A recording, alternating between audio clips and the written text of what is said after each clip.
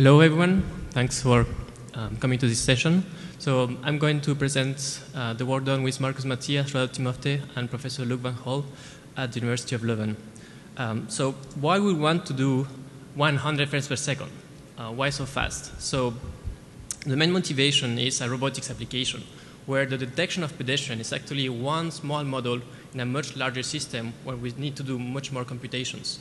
Also in an embedded system, we have lower computational power available. So if you run at 100 frames in a desktop, we could have it at good frame rate on a mobile robot.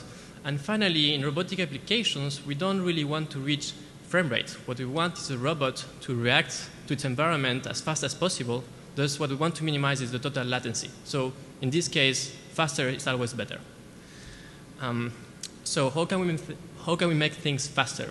At least in my case, I only know 3 different ways of making things run faster. The first one is we just wait. If we wait longer, hardware gets faster, so maybe we should focus only on quality.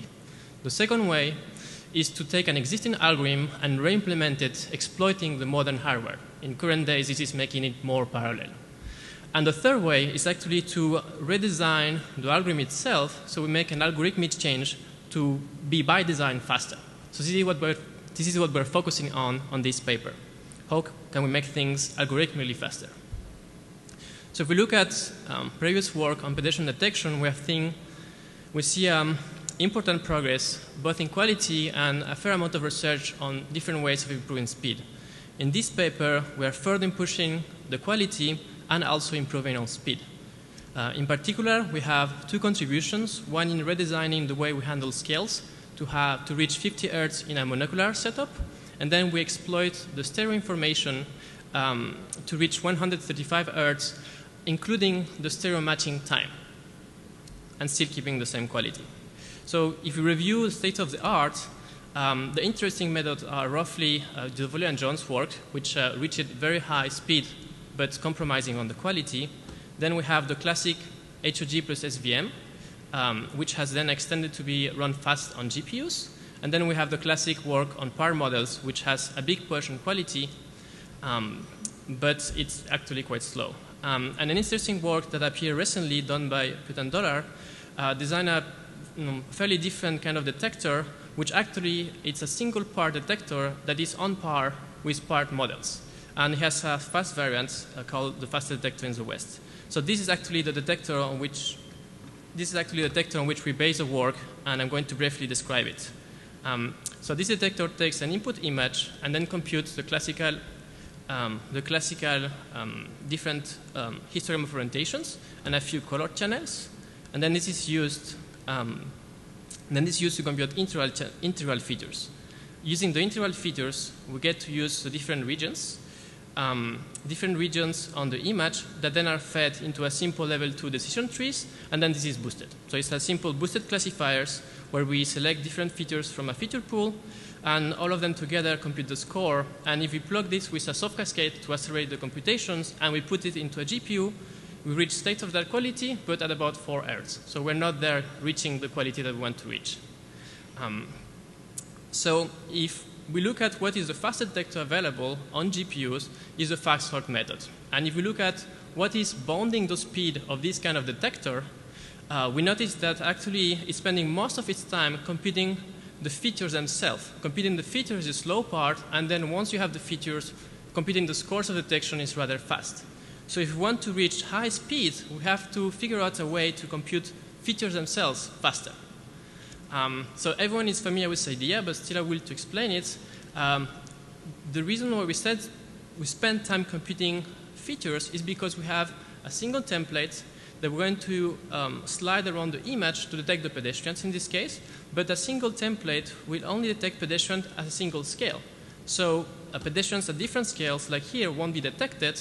And to work around this, what is classically done is that you resize your image, you recompute the feature, and then you run your template again. So actually, the features are computed at about 50 times, as many as scales that you want to detect, and this is where the time goes. This is where you're spending most of your time. So we want to remove this part. Ideally, one would like to just be able to compute only once and have as many templates as scales. That would be a way to work around this problem. But no one does that in practice because training the model is expensive. It takes hours or days, and training as many models as scales would be way too slow. So this is the key question. How could we avoid resizing the image multiple times so we gain the speed? So technically, if you compute the features at a single scale, you cannot know how will be the feature response at a different scale, because that would be like knowing the spectral distribution of your image, which you don't know a priori. But it turns out there is a recent work from Piot and Dollar in the fast detector in the West that show that even if you cannot know it exactly, in the natural world, in the natural images that we actually observe, you can approximate the features at one scale at different scales. So this is an empirical approximation. It's not theoretical, but it turns out to work quite well around 1 octave, so between a factor 2 in change of scales. So he proposed that we could compute only a few times the features at a different scales, and then we can approximate them to get all the scales and then be able to apply our template.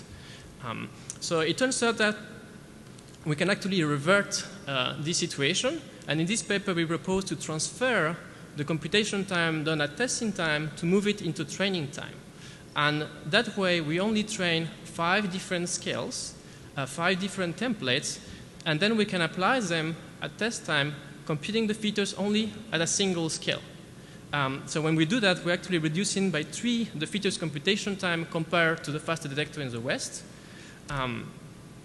And so the way it works is that we train these 5 templates, and then we use this approximation in a reverse way, where we can actually transform the classifiers across the scales. So we only train 5 models, but at testing time, it works literally having the 50 models loaded in memory. And if we want to change the parameters at testing time, we can do it with 10, with 100, whatever we want, as long as they stay in the same range that we train with these 5 models. So because we train different models at different scales, then we can better exploit the information available on the image. So if we look at the lower scales model, they look much coarser because the pixels are bigger respect to the template.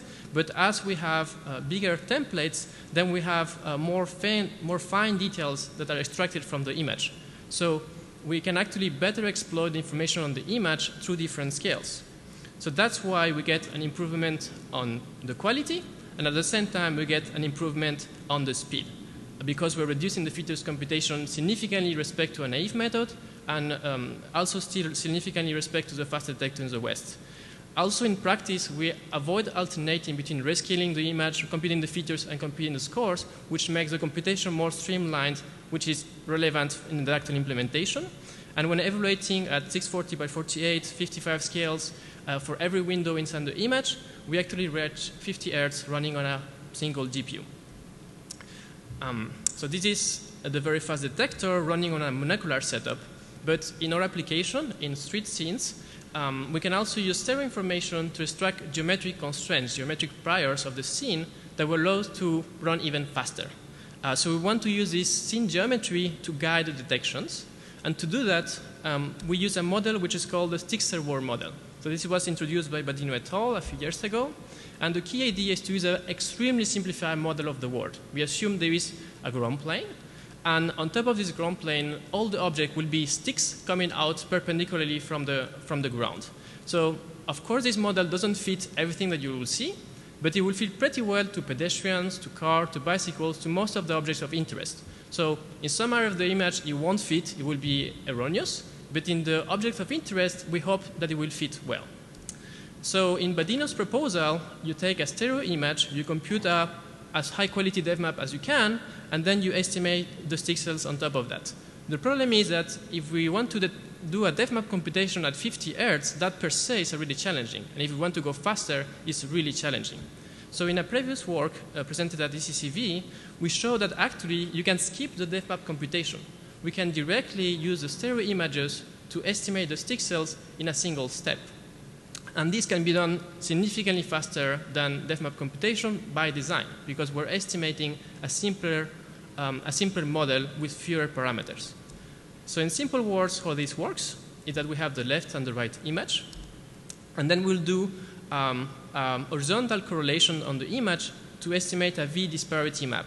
So for every point on this matrix on the left, we'll have correlated a row on the image on the left with the right for a given disparity, and we see how well they match. So this way, we get the evidence that allows us to estimate the ground plane. In the current implementation, we estimate a straight line, but it could be also a B-spline model, whatever we want. And given that we have the ground plane estimate, now we do a vertical correlation to build a U-disparity map. So here, every pixel assumes that we have a stick-server model, and then we look at is this vertical stick on this position matching on the right image. And if they match, they will have a low cost, and if they don't match, they will have a high cost. So then we can see that we get these like black areas indicating where the objects are, and then with a single dynamic programming, we can obtain the boundaries in the U-disparity world, which then correspond to areas on the image where we expect the objects to be. And this runs at 135 Hz using CPU only. The reason which is so fast is because we do correlation around rows and columns and not around little blocks, which is much faster on modern hardware. So we evaluated this in a stereo data set. In the monocular case, in the Indra data set, we have high variance amongst methods. In the stereo case, the ordering is roughly the same, but the variance among the methods is smaller. So we see a smaller difference. But still, compared to the HOG detector or VeryFast detector, improves in quality. And then when we join this with only the ground plane constraint, we further improve the quality and getting higher speed. And then when we couple this with the stick cell estimation, we keep this improved quality, but we further push up the speed. So we see that we are really getting the proper information of where the objects are so that we get faster by evaluating less on the image and better quality. So as I said, this provides a significant speed up. So without geometry on this kind of images, we reach 50 Hz. Using the ground plane constraint, which is estimated from the image, we can reach 100 Hz.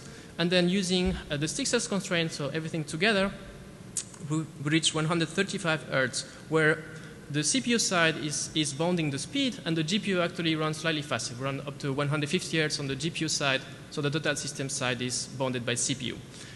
By design, we are searching 44 times less than in the simple monocular case, and this whole setup runs at about 8 years on actually this laptop, on a laptop. So this it enables us to do embedded applications. So let's look how this works on a video. So we have the left and right input images from which we estimate the ground plane. So we estimate the tilt of the camera and the height. Given the ground plane, we can estimate the stick cells, which tell us where the objects are, and then we use these to do detection. So these are the results we get at 135 Hz. So it's not perfect, but it's state of the art, and definitely the best trade-off between speed and quality.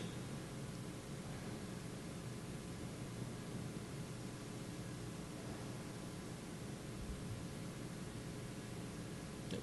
Right.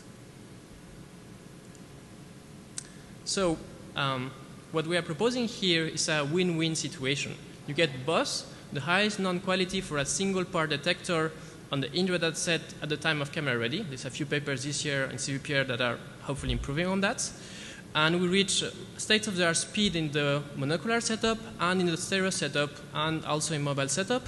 And overall, we reach roughly a 5-time speed up and roughly a 3-time lower reduction in the miss rate compared to the previous fastest classical fast-to-G detector.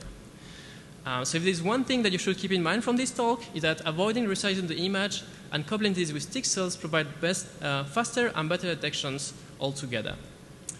So this is what we did a few months ago. So interesting future works, in my opinion, are this idea of transforming the classifier. Typically, we train a classifier and say we're done, now we use it. In this work, actually, we train it, and then we do something else afterwards. We transform it. In this case, transform it across scales. And I think this idea can be used in different setups. So we have submitted a work where we transpose this idea to transform the classifier not across scales, but across occlusions. And then we can handle different kind of occlusions. And I think that this will be interesting to explore also if we change across different point of views. So this will be an interesting future work. Another idea is that actually this setup was rather crude. We put it all together, we reached the 100 Hz we wanted to have, but there is a series of design choices that were done in a rather brutal way, and that definitely can be refined and thus improve both speed and quality furthermore. And we're currently working a new version that reaches about 170 Hz, and yeah, work in progress. And finally, this is a single part detector. We don't have the little parts, different parts as in the classical fuzzy swaps work. And since we reach now higher quality, coupling this together should push it even further. That's what we'll expect. So that's what I had to talk to you. The code will be released on August 1st, so everyone can use this detector, and questions are most welcome. Thanks.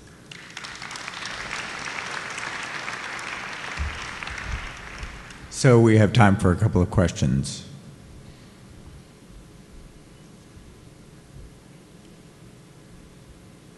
Hi, thanks for the talk. Really quick question. So you showed a tenfold improvement on a GPU over your original GPU and the FPGW implementation. Do you have a notion of what the speed up on a CPU is over the original implementation? Okay, all right. So the question is basically what will be the speed up on a CPU case? So here the detector is faster by design. So you will definitely have the speed on the CPU side. In our case, the naive implementation on GPU had roughly 50% of the time spending on computing the features and 50% of the time computing the score, like going through the soft cascades.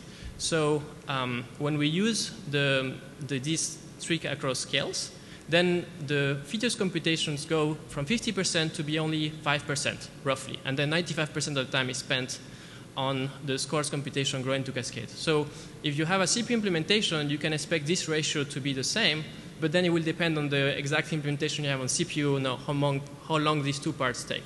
But that will be what I tell to you. Our CPU implementation that we have as a reference, just to get an idea, is extremely slow. So we didn't do an evaluation on this particular point. Sure. Thanks. Okay, let's thank the speaker again.